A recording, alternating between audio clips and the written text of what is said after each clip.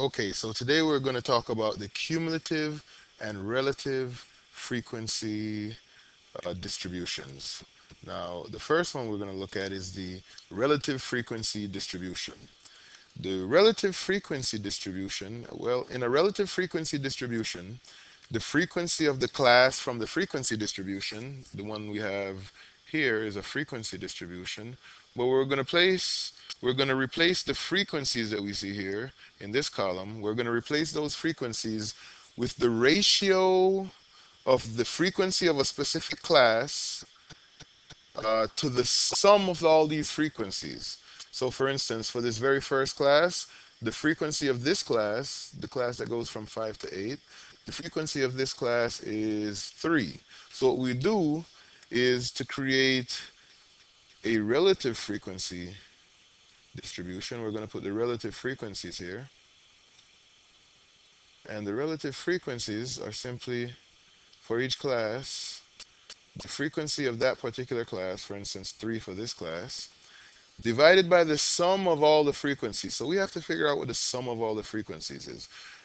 Remember this symbol here, the sigma?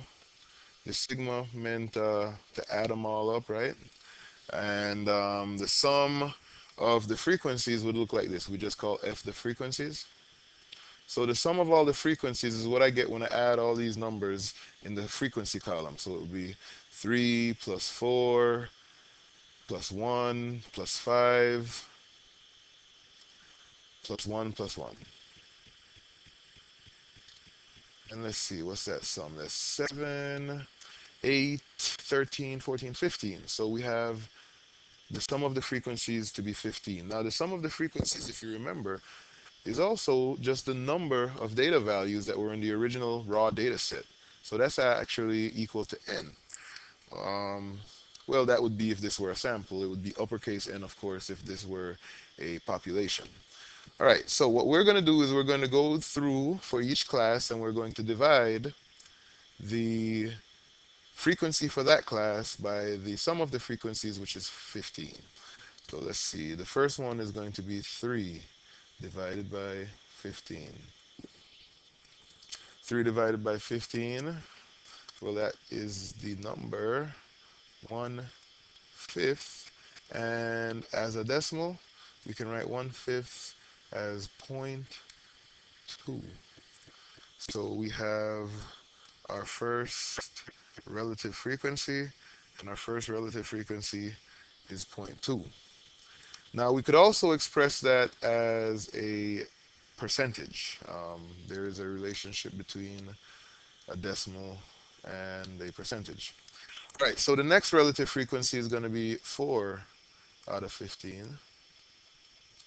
All right, and 4 out of 15, we're going to do that division, and we get the frequency for this class. Well, that's an irreducible fraction, but the frequency for this class, I get to be 0.26, but this 6 is repeating.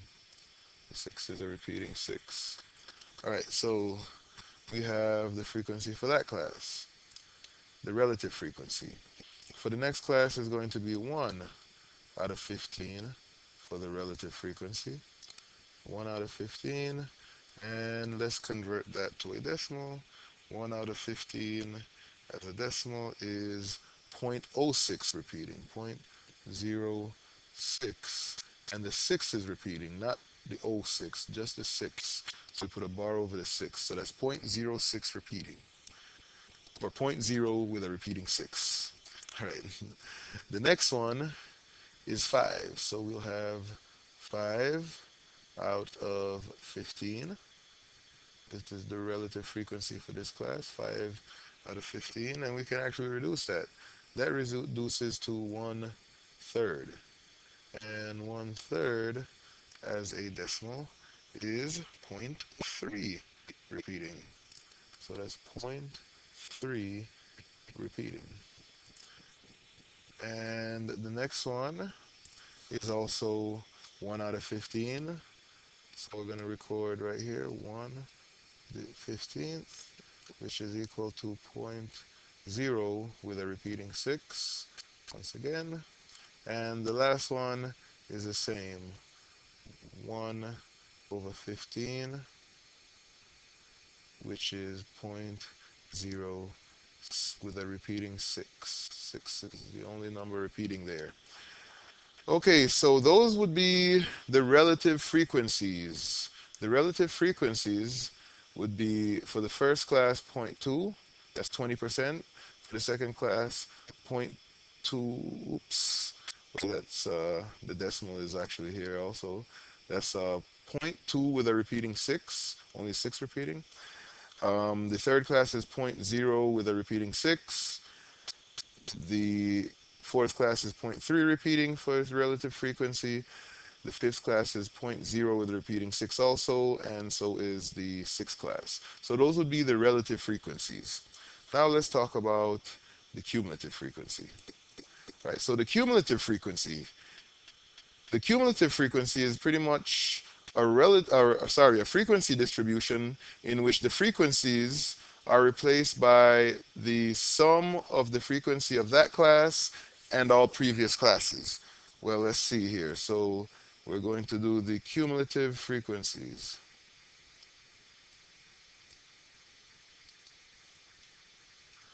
All right, so for the cumulative frequencies, let's see. So like I said,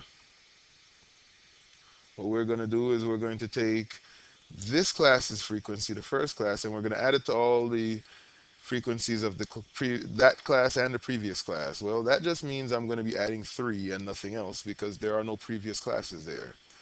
All right, so for the next class, I'm going to take that class's frequency, 4, and I'm going to add it to the previous class's frequencies. So that's 4 plus 3. And 4 plus 3 would give me a cumulative frequency of this in this class of 7. The next class's cumulative frequency is 1, which is this class's frequency, plus, well, it's plus the 4 and the 3, which amounted to 7, so it's really 1 plus 7, which is 8. And the frequency for the next class, the cumulative frequency is going to be 5 plus, and it's going to be 5 plus the sum of the frequencies for all the other classes, which is 8. So the cumulative frequency here is 13.